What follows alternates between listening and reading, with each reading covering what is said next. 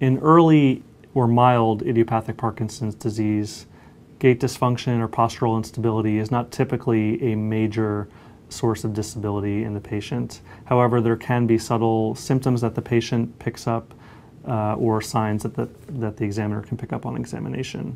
One of the earliest signs of Parkinsonian gait on exam is the decreased arm swing.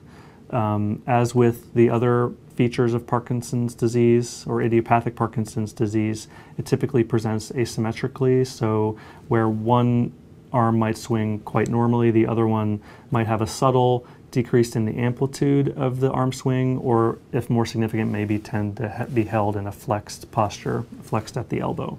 Another early sign of in the Parkinsonian gait is the classic stooped posture, where the neck and trunk tend to be flexed forward.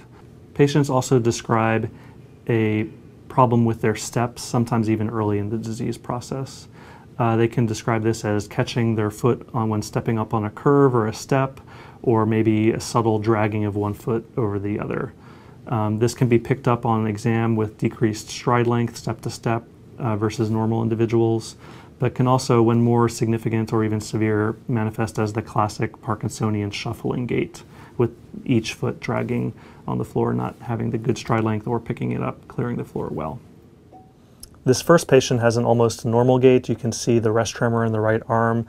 However, his stride length is normal, as is his arm swing. He only has minimally stooped posture. This second patient has more significantly stooped posture and a decreased arm swing on the right. However, his arm swing on the left and his stride length are quite normal. This third patient has decreased arm swing bilaterally. She has much more decreased stride length, and you can see here the turning en bloc.